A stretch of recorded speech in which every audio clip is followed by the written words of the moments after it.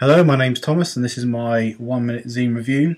Today I'm going to be talking about a night out at Frosnall Graaf. I think that's how you pronounce that title, but it's called that.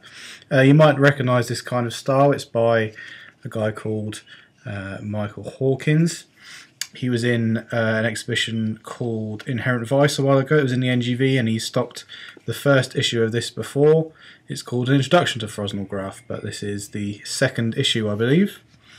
The thing about this is that, as you can see, it's some of the drawing style is kind of, well, it looks kind of woozy, if you know what I mean, and some of the goings on, I can't quite tell what's happening sometimes.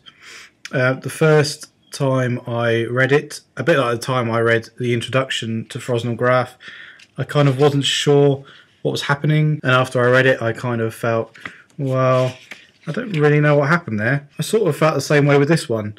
But when I went back and read it, it kind of started to make more sense. It kind of felt like the first time I read it I was maybe a bit drunk or something, and then I came back to it and it had kind of more clarity. And as you can see here, at one point it goes into colour, which reminds me of The Wizard of Oz. That's quite a good thing, by the way, that I felt I had to go back and read it again, because it's, I don't know, it's made it more engaging, I suppose.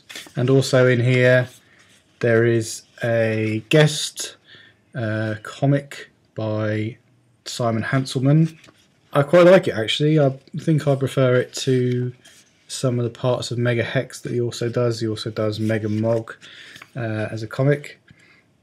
So I would say yes, give this a read, and if after the first go you feel you've not really known what's happened, try again.